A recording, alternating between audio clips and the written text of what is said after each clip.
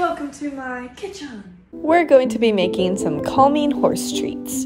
You'll need 1 cup flour, half a tablespoon sugar, 1/8 cup molasses, and half a cup of water, and then some CBD oil from Hemp My Pet.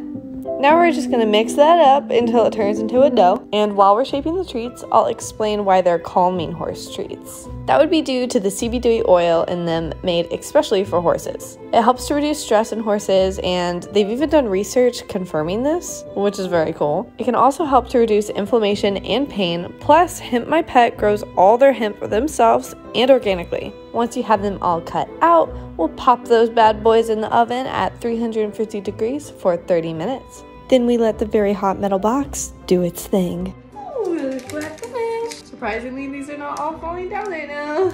You can read more about Hemp My Pet in the caption.